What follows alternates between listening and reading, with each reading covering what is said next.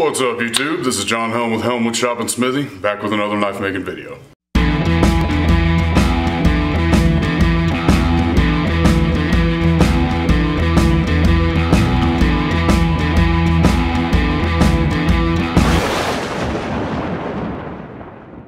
Today I'm going to show y'all every step of how to forge a knife. So let's get started.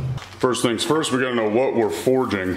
I had a buddy of mine ask me if I could make him a medieval kitchen knife, and I looked up some historical examples, and there aren't many because apparently most people didn't have a knife dedicated to cooking. The only people who would be someone who worked as a cook in really like the king's court or something, because knives were so expensive back then. You couldn't afford to have specialized ones. Most people just had a small knife they carried and they used it for almost everything. But from the examples that I was able to find, these look like the two best ones. But he decided he wanted this large meat carving / cleaver knife. Now this is drawn to scale because I couldn't fit it on this sheet of paper. I'm aiming for a 12-inch blade and probably a 5.5 or so inch handle. He wasn't a huge fan of this handle profile, so I'm gonna put this handle on the knife. Next, we need to know what we're going to forge it out of. I'm using this piece of 2-inch by 1/4 inch 80 CRV2. This is my new favorite steel. I love working with it. It forges easily. It heat treats easily. It's super tough. It has very fine grain. It's just a great all-around steel to use. It's basically 5160 on steroids. So let's light the forge and get started.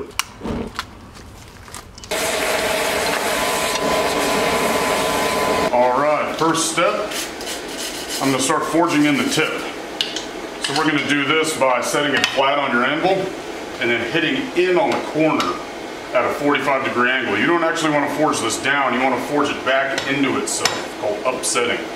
One thing that will help is to tip it up just a bit and then come down like this.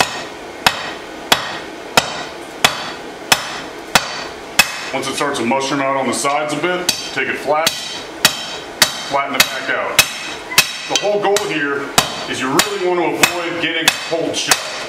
That is, you don't want to let the metal fold over on a spot where you get a crease. So I spent most of this heat talking.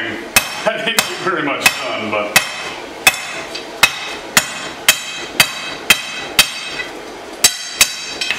back into the fire.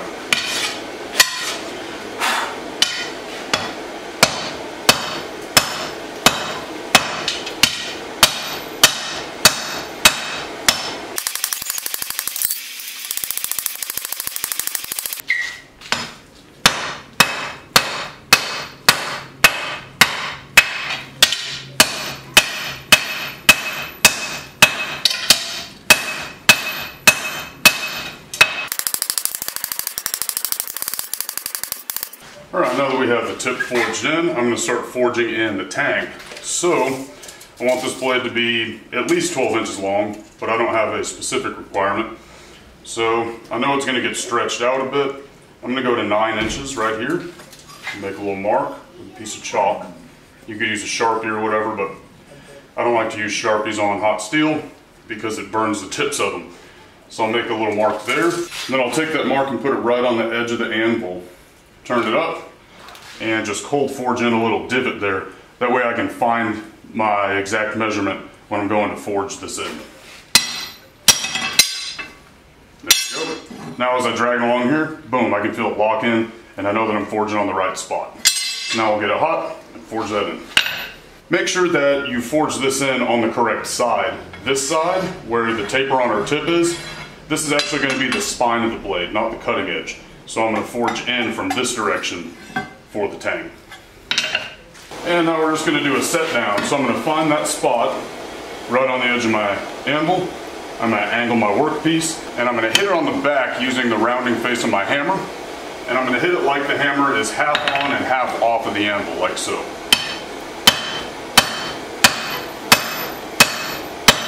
I spent too much time talking. Went off and got cold on me. Alright, another way that you can do this, which is the way that I really prefer to do it, is to use a straight peen hammer, like this.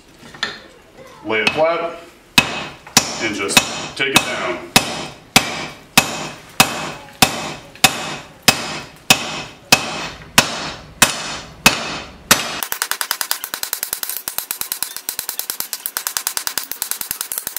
Now that I'm closer to my final dimensions, I went ahead and cut off the tang.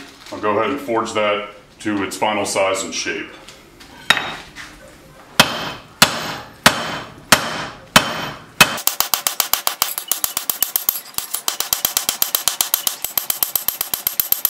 Alright, so I'll get it to this point where all it needs is a little bit of planishing and touch up, and I'll stop there. You don't want to go too far with it because it's definitely going to get bent or twisted or something while you're working on the rest of the knife. So there's no need to spend time on it getting it perfect right now.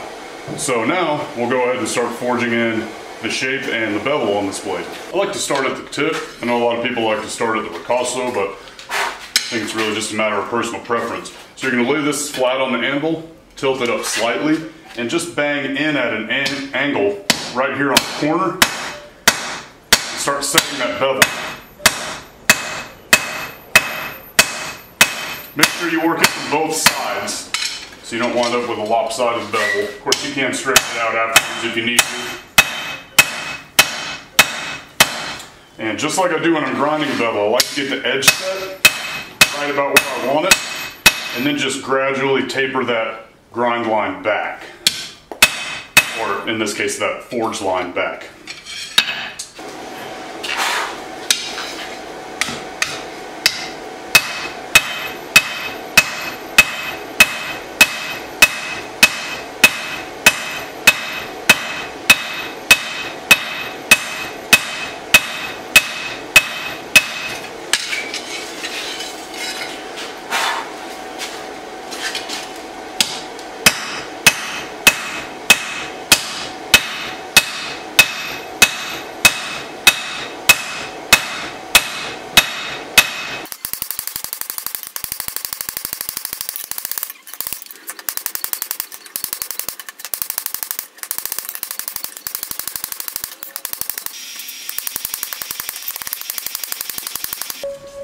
Apparently there is a fire somewhere. We live right next to a fire station. You can hear those alarms going off. Hope they're not showing up from the smoke from my coal forge. Wouldn't be the first time that's happened.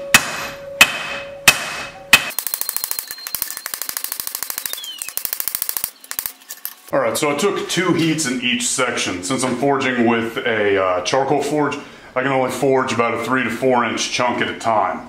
So this took 8 heats. The first heat on each section, I just take down the edge. The second heat, I bring back the edge just a wee bit. So you can see here, we have kind of a concave grind, and the grind line goes, well, I say grind line. The line of the bevel goes back about an inch from the edge. So now that I have the basis of that bevel structure forged in, I'm going to start using a hammer with a much flatter face, and I'm just going to smooth this out and bring it back just a wee bit. Also, you can see that it's starting to banana, so when I forge this back, I don't actually want there to be a super discernible line where the bevel begins, so I'm going to forge back a little bit on the spine. This will draw the blade out longer, and it will also help correct some of that banana shape. But if you look at the historical examples, these were curved knives. They looked like they got bananaed while they were hammering in the bevels, and they just left it that way. So I want to keep a little bit of that. It's a very distinct look, but I definitely don't want as much as I have right now.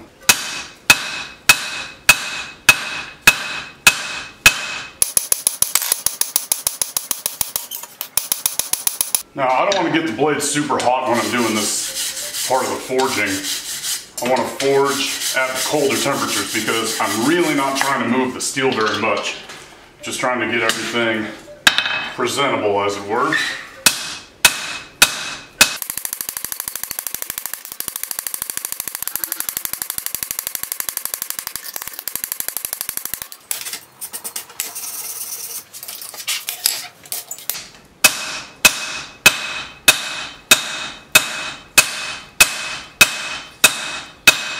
Now reaching a point where I have to be really careful not to overheat the edge or the tip of this while it's in the forge. It sucks. I hate that.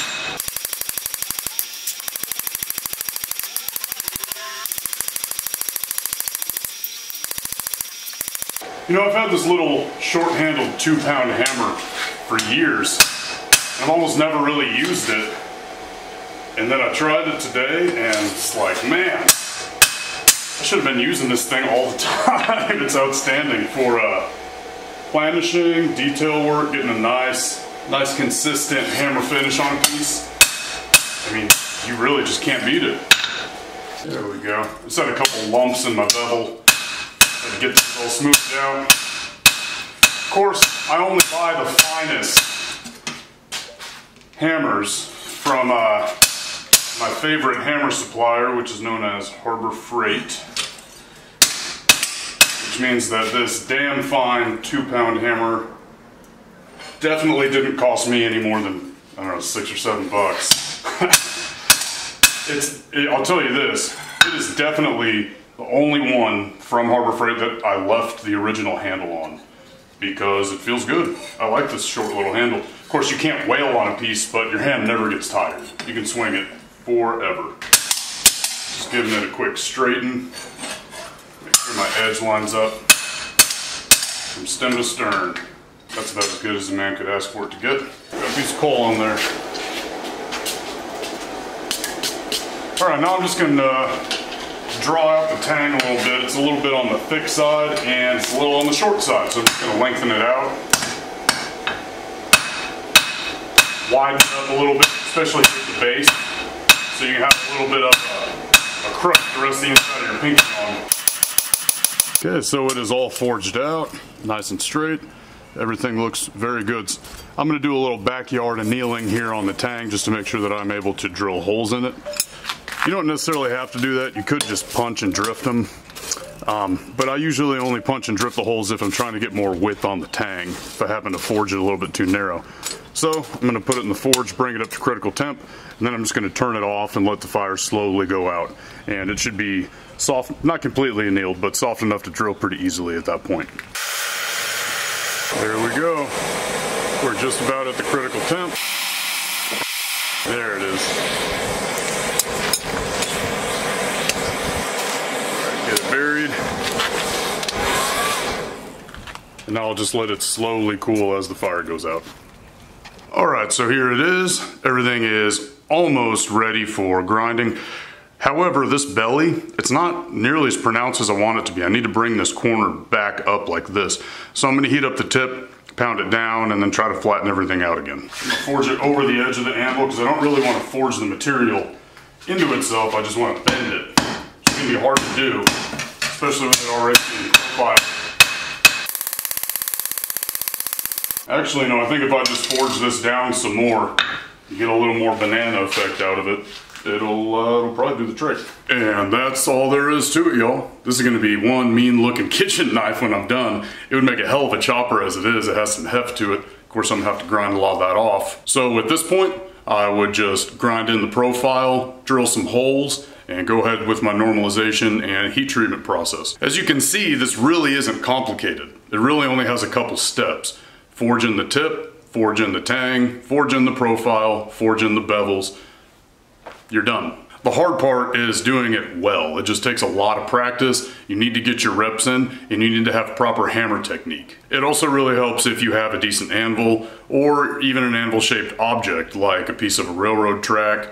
I've seen people use just a big chunk of mild steel that they found somewhere. And those will work, but remember that you're gonna do a lot more heating and a lot more hitting because they don't transfer the energy as well as an actual anvil. So if you're doing that, you should probably start off with a little bit of extra steel just to account for all the scale that you're going to lose. Of course, it's never really a bad idea to start off with extra metal anyway, just because it gives you a little bit of leeway for screwing up. So I hope that you learned something today. If you didn't, I hope that you were inspired to go out and light the forge.